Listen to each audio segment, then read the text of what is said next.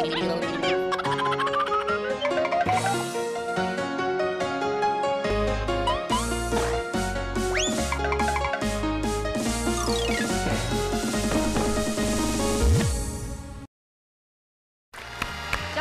với chương trình Bạn Muốn Hẹn Hò. Chương trình được chơi theo format của đài truyền hình Kansai TV Nhật Bản. Thưa quý vị, hàng tuần thì anh em chúng tôi là gặp nhau ở đây để làm một cái công việc rất là dễ thương. Dễ thương là người ta nói, phải em nói nha. Đó là làm mai làm mối. Và ngày hôm nay hy vọng rằng là Tường và anh Quyền Linh sẽ mai mối thành công hai cặp đôi của ngày hôm nay. Thôi, sẵn sàng.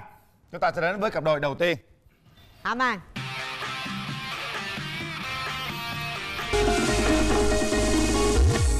Bên kia 8 năm không có bạn trai. Bạn mấy năm rồi? Em tới mười mấy năm. Mời bạn trai. Chào bạn. Em chào anh Quyền Linh, chào quý vị khán giả. Chào Duy Cát Tường ạ. Mời bạn ngồi. Dạ em tên là Mẫn Trân. Em đang làm thủ kho ở siêu thị điện máy dưới quận 6 anh. Mẫn Trân. Dạ đúng rồi. Trân Châu á hả Trân bạn? là Trân Châu á chị. Trân có nhìn Trân. Trân bao nhiêu tuổi? Dạ em năm nay 29 chị. Rồi, và bây giờ mời bạn gái của chúng ta bước ra sân khấu.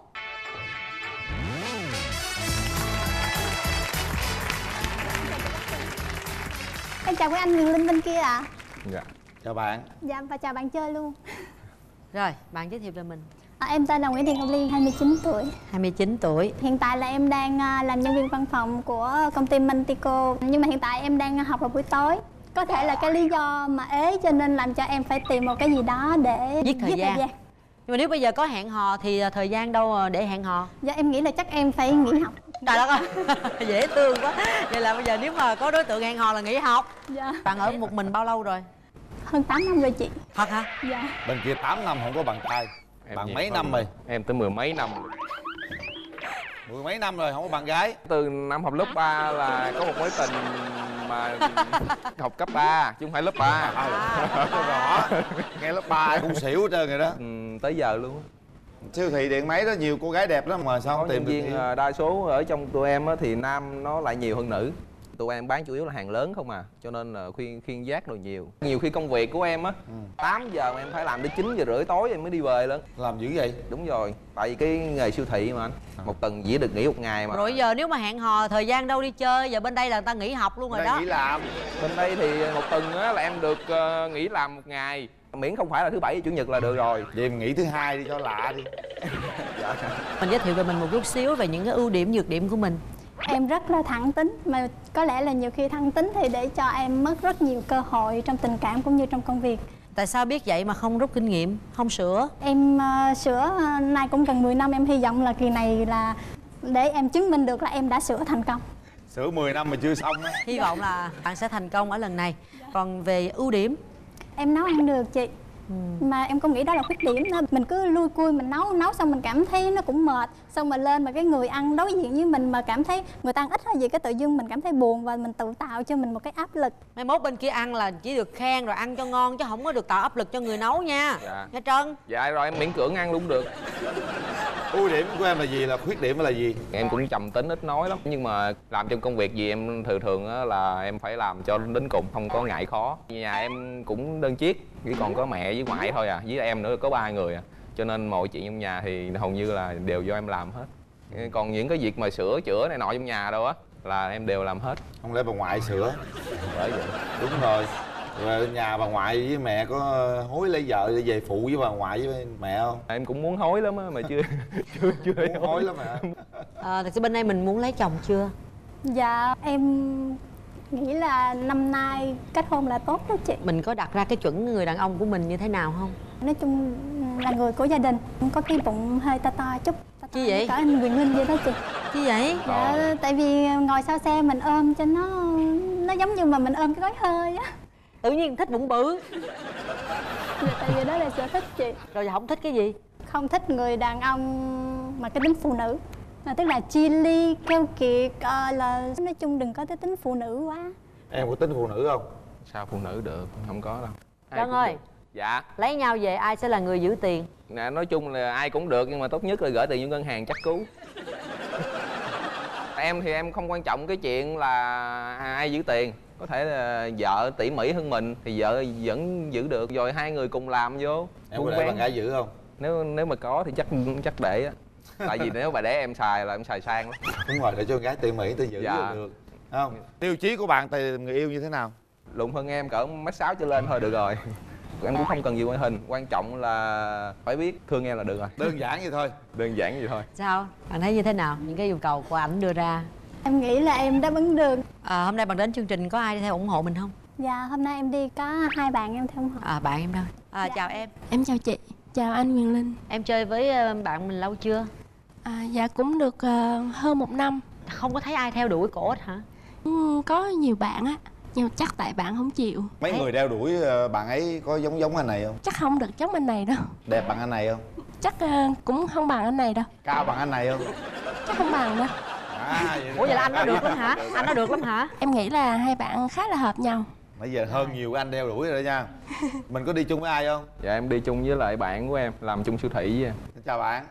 Em chào anh Quyền Linh, chào chị Cát Tường. Bạn này thủ kho, bạn là thủ gì? Dạ, em là một phần IT ạ. Hai người đi chơi chung rồi có hay đi ghẹo gái nhiều không? Không, hai anh em tối ngày làm trong siêu thị không. Thấy bạn bên đó sao được không? Em thấy dễ thương, nói chuyện nhỏ nhẹ. Nhưng mà ổn định thì chị cho anh Trân thôi. Nhưng mà anh Trân anh tốt không? Tính tình thì tốt, trong công việc thì anh rất là cần cù siêng năng. Làm chừng nào xong mới nghỉ. Ga lăng lắm anh. Có thích người đàn ông ga lăng không? Dạ, cũng thích chị. Nhưng mà chị hỏi kỹ một chút xíu, chị muốn biết rõ là thấy bạn rất là dễ thương. Nãy giờ bạn bè chung cũng khen bạn quá trời. Vậy tại sao 8 năm trời liền mà không có bạn trai? Mình có nghĩ là mình khó tính quá không? Hay là mình có một cái vấn đề gì hay không? Dạ, đôi khi em cũng không hiểu lý do vì sao mới mà bạn bè giới thiệu cũng rất nhiều. Nhưng mà sau khi gặp em xong thì các ảnh lật đật về quyết định là quay lại người bạn gái cũ và quyết định kết hôn. Tôi nghĩ rằng bạn nam nên tạo ấn tượng gì cho bạn nữ đi. Bây giờ hát tặng bạn ấy một bài. Sao mình hứa là quen cô ấy không được trở về bạn gái cũ. Em có bạn gái cũ đâu mà chở. Không có đúng không? Vậy yên tâm rồi. Vậy em xin hát bài Về đâu mái tóc người thương. Hồn lỡ xa vào đôi mắt em, chiều nào xõa tóc ngồi bên rèm, thầm ước nhưng nào đâu dám nói, khép tâm tư lại thôi, đường hoa vẫn chưa mở lối. Mình ấn tượng về giọng hát của bạn Trân như thế nào? Dạ, em thấy rất là ngọt ạ. Em nghĩ là anh cũng rất đào hoa chứ không khô khan hay là này kia cái nọ. Như anh nói là anh chưa có bạn gái thì em cũng cần phải xem lại. Rồi, để chị kiểm tra cho. Dạ em chào chị. Thật sự chưa có bạn gái? Dạ thật sự. Xưa cấp 3 có hôn không? Cấp 3 đâu có được hôn chị. Nắm tay? Nắm tay thì có nắm. Giờ thèm hôn không? Thèm nhưng mà đâu có được. Giờ nếu được thì có dám hôn không? Không bị ăn tát thì được. Đã chuẩn bị tinh thần lấy vợ chưa? Cũng chuẩn bị tinh thần rồi, nhưng mà quan trọng là cũng phải người mà quen với mình nữa chị. Phải tìm hiểu kỹ lẫn nhau nữa thì mình mới tiến tới hôn nhân được. Cưới vội cưới vàng sau này không hạnh phúc rồi chia tay rồi cái đó nó khổ lắm. Bà đã chuẩn bị được những gì? Công việc của em thì hiện giờ nó cũng ổn định rồi, cũng có nhà rồi. Quan trọng là về mẹ với ngoại em nữa. Mẹ có đặt ra tiêu chuẩn chọn con dâu như thế nào không? Mẹ em không có đặt ra tiêu chuẩn còn con dâu như thế nào, nhưng mà tánh mẹ em cũng kỹ. Mẹ em cứ nói là sau này mà em có vợ thì mẹ rất là dễ, không mà em thấy mẹ kỹ lắm. Thấy là nghĩa là luôn. Nói dễ mà không có dễ. Nói dễ mà không có dễ. Bây giờ tỷ giờ yêu bên đây chịu cưới mà bên này người ta nghe vậy ta sợ, người ta muốn ra ngoài ở riêng thì bạn có đáp ứng được không? Cũng được, nhưng mà em phải xin mẹ nữa. Mẹ không cho là sao? Mẹ không cho thì năn nỉ mẹ. Mẹ không cho luôn?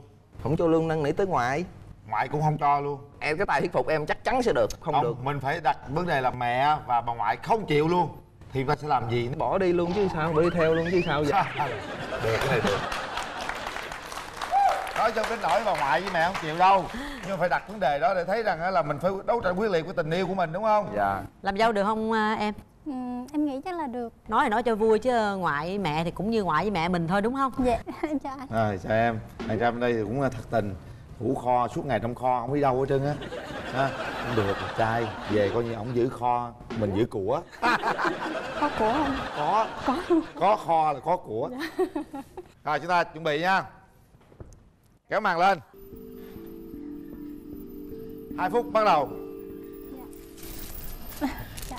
Có muốn quà gửi cho mình? Dạ, em cảm ơn. Mình là 29 luôn, nghĩa là em tuổi cọp hả? Dạ, em tuổi dần nên tình duyên nó lận đận. Anh cũng tuổi dần nữa. Không cọp với cọp nhiều khi nó bù trừ với nhau sao? Là sao? Hai cọp ở chung nhau được không? Hai cọp ở chung nhau vẫn bình thường với chị. 86 đó. Số đẹp luôn á. Hiện tại thì em đang làm việc ở Tân Bình, quê em thì ở Long An. Em không biết là anh ở đâu. Tôi làm việc ở quận 6 luôn, nhà nó quận 6 luôn. Dạ. Quận 6 qua Tân Bình cũng gần, về Dạ. Long An cũng gần. Ở đó về là bến xe miền Tây, chạy Long An chút xíu anh, nửa tiếng tới à.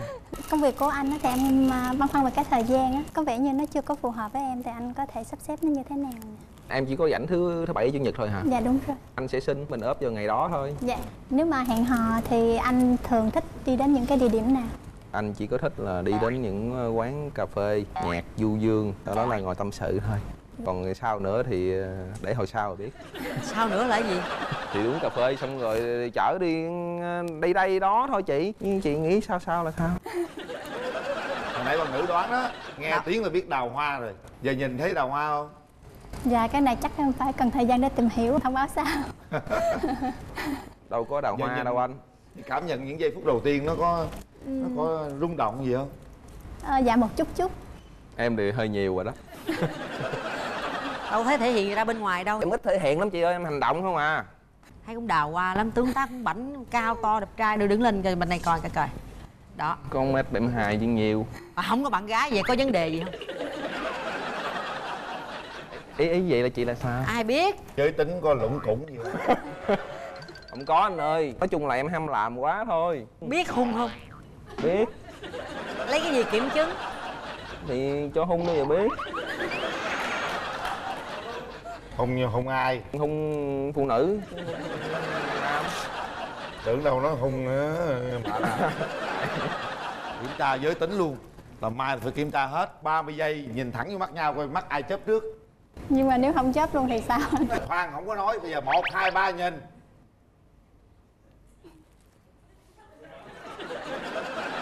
Chớp lia lịa vậy. Chớp lia lịa. Chúng ta kiểm chứng như vậy là có luồng điện rồi. Hết giờ. Chuẩn bị 3 tiếng đếm dành cho hai bạn. 3, 2, 1 đi. 1.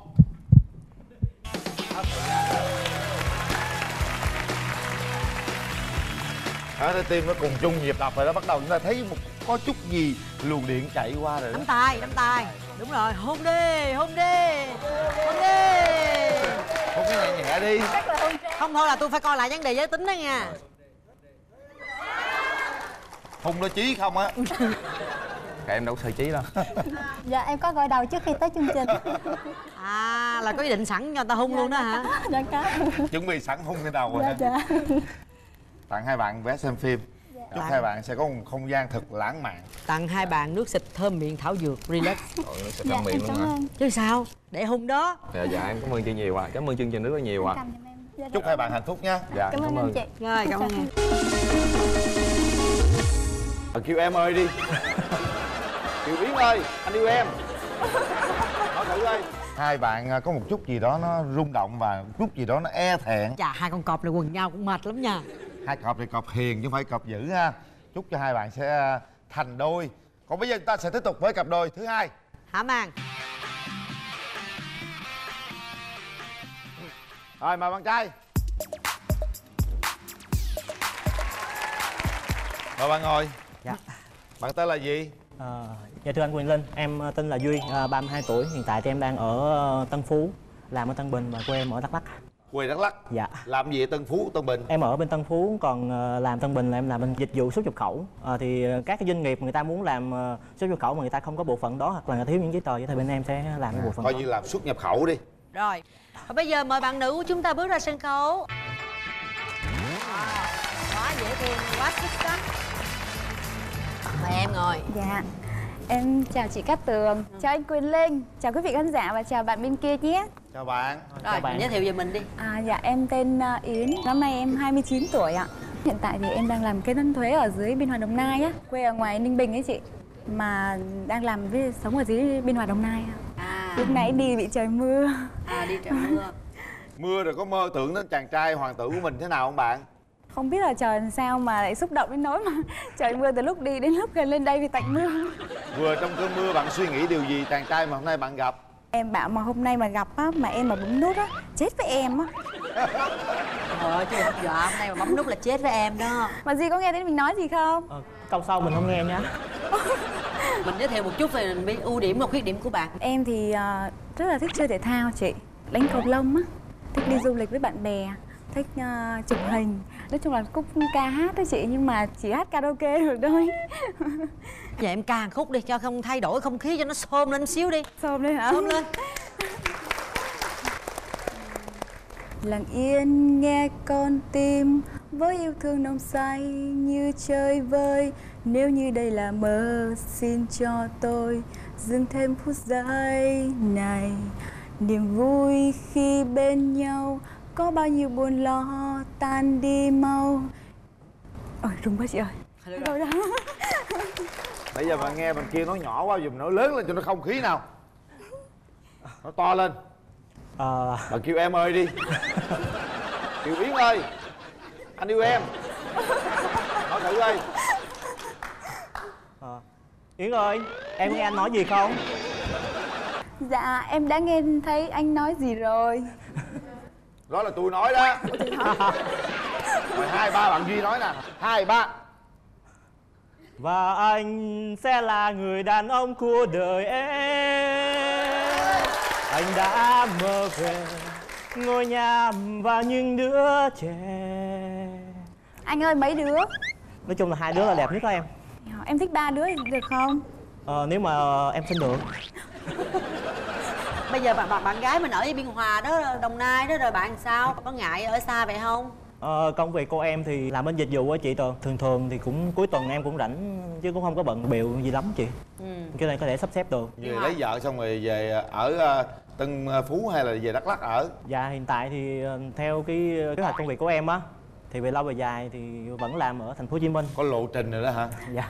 Rồi sắp xếp chuyện cưới hỏi gì chưa? Cũng trải qua một vài mối tình rồi.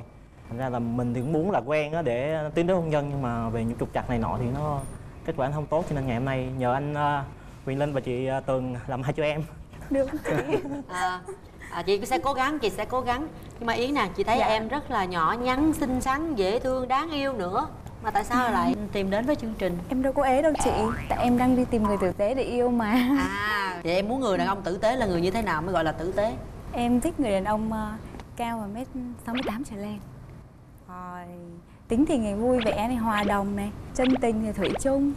Anh có biết nấu ăn không anh? Anh nấu ăn thực hàng ngày em ơi. Vậy hả? Mừng quá. Vậy trước đây bạn đã có nhiều mối tình chưa? Em cũng trải qua cũng 1-2 mối tình chị ạ. Là mối tình gần đây nhất là bao lâu? Cũng hơn 1 năm nay rồi ạ. Chia tay hơn 1 năm. Dạ đúng rồi. Bây giờ mình có cái khi mà bạn buồn quá hay là bạn muốn người khác vui, bạn làm gì để cho người khác vui? Có cái trò nào đó không? Nếu mà bạn giỡn vui vui á, em nhái giọng xíu, anh tham gia luôn được không? Em nói với bà bên kia đi, 2 người chơi với nhau đi. Không, em sẽ nói bạn nghe nhưng mà anh tham gia luôn không? Được. Rồi bắt đầu. Rồi, cho mời Quyền Linh và Cát Tường vào cho ta. Làm gì mời hai đứa tôi? Dạ có mặt. Hai khanh hãy mau quỳ xuống nhận chỉ. Dạ.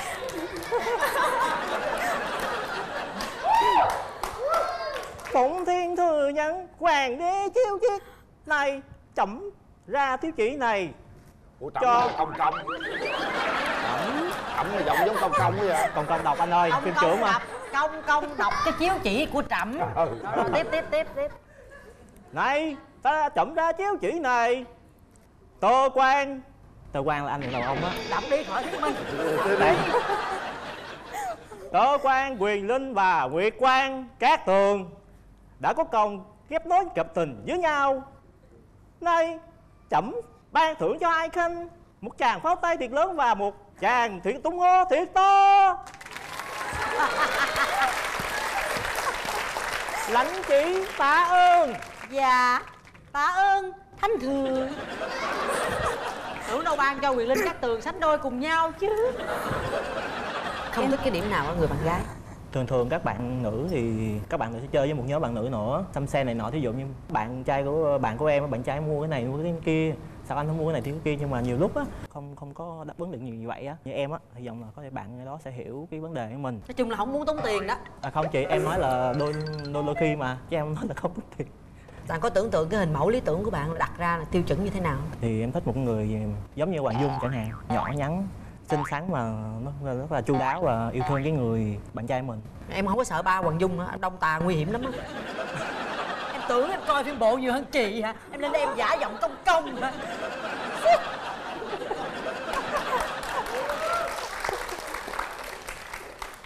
Em đi đến đây với ai? Nay có ai đi theo không? Em có đi với bạn thân ạ.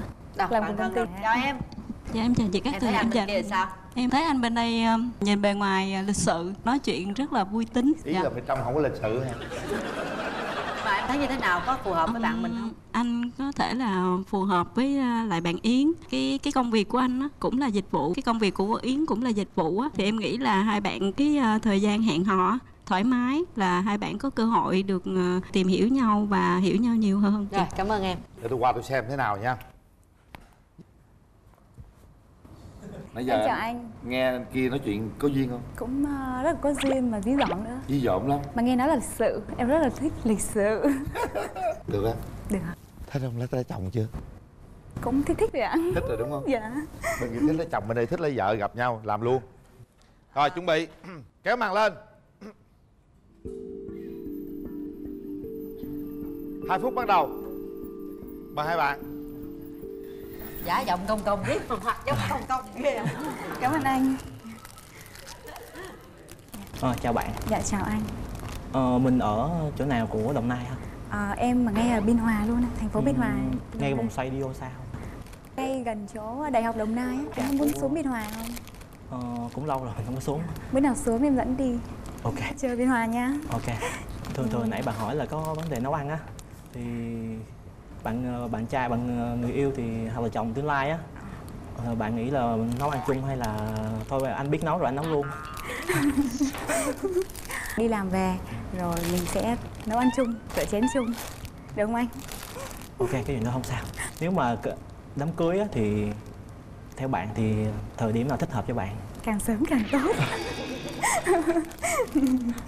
Theo anh thì cái quan điểm về tình yêu của anh như thế nào anh? Giữa hai người với nhau thì cái điều quan trọng đầu tiên là phải sự tôn trọng. Thì các bạn hoặc là mình tôn trọng nhau thì mình có thể là tiếp xúc hay là mới có những cái mối quan hệ tốt được. Em thích điều đó đấy. Đến lúc em đi làm về em thấy mấy cô chú mà cứ hay dắt tay nhau đi thể dục em thích lắm. Em có thích ước gì mà phải được già như cô chú ấy. Không gì phải già, giờ nắm tay thể dục cũng được chứ bộ. Hay già như vậy là hết thời gian rồi đó nha. Cảm ơn anh nhiều quá hả? Suy nghĩ thật kỹ nha, và bấm nút nha. Cổng của Hoàng Dung. Bà đi đếm. 3 2 Hết thời gian. Ủa em nhớ là em bấm rồi mà. Có bấm không? Có. Bà có bấm mà.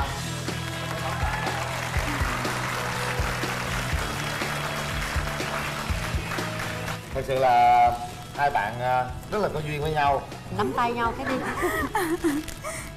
Rất là dễ thương ha. Gửi tặng hai bạn để xem phim. Dạ. Và đây thêm một món quà góp phần cho buổi xem phim thêm ý nghĩa. Nước xịt thơm miệng thảo dược Relax. Chúc hai bạn tìm được những cái niềm vui trong cuộc sống của mình và nhanh chóng đi đến được cái bước cuối cùng, đó là báo tin mừng cho báo hỷ cho ông Mai bà mối. Hung cái đi. Cái đó em không tự tin anh ơi. Dạ em sợ quan lão ta quýnh. Đông tà bị chị điểm quyệt rồi.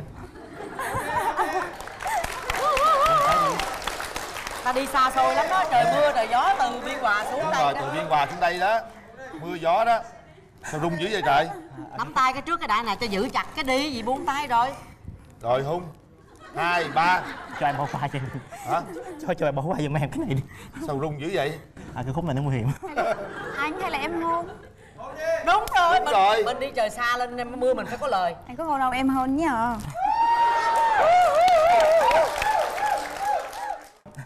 Hôn đi em. Hung đi em. Ủng hộ em. Ủng hộ em. Dễ thương quá. Rồi hai người nắm tay xem phim đi các bạn.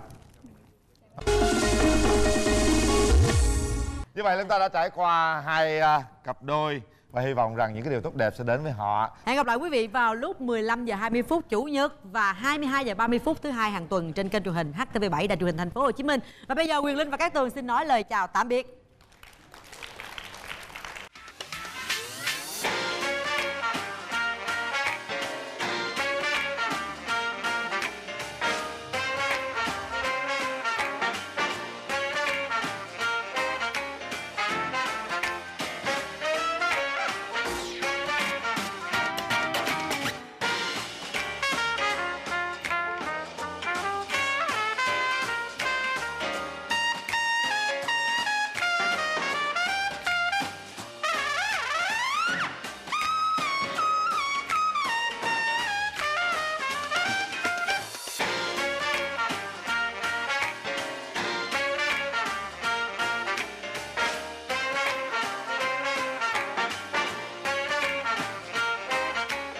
Chương trình do Đài Truyền hình Thành phố Hồ Chí Minh cùng công ty MCV hợp tác sản xuất.